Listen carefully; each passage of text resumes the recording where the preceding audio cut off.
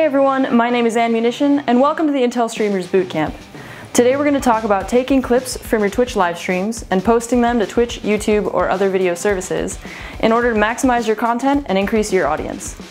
So you've had a great stream, but now you want to save some of those clutch moments into highlights or clips for your audience. In this video, I'll discuss some popular software options for you to give your videos a more permanent home on the internet. Here's what you need. A desktop computer with an Intel Core i7 processor. You could use a laptop, but it's usually much easier to stream and record on desktop PCs, which are traditionally more powerful and can support things like multiple monitors. You'll need a stable internet connection. Twitch streams are usually best with at least 5 MB per second upload speeds. You'll need a Twitch account and a YouTube account.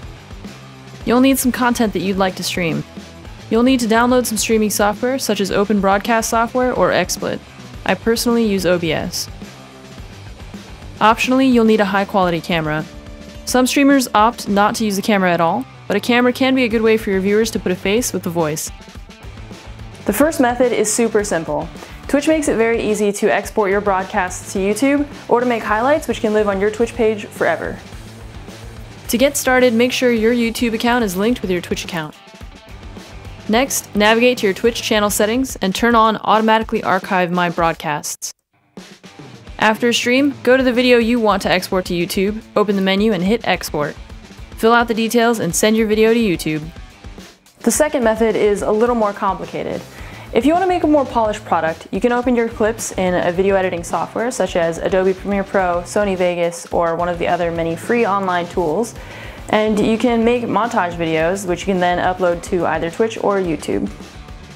YouTube also offers some basic video editing tools which are free and relatively easy to use.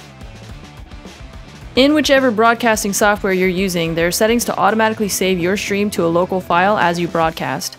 This process is pretty demanding on your PC, so it requires a very strong CPU to both live stream and local record at the same time.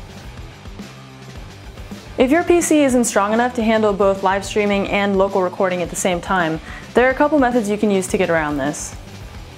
Firstly, and most simply, you can easily create and download Twitch clips, which can then be opened in your video editing software. The downside being that you can't easily pick and choose the start times of each clip, and they are limited to 30 seconds in length. The second method is how I personally grab longer segments of my broadcasts to edit later.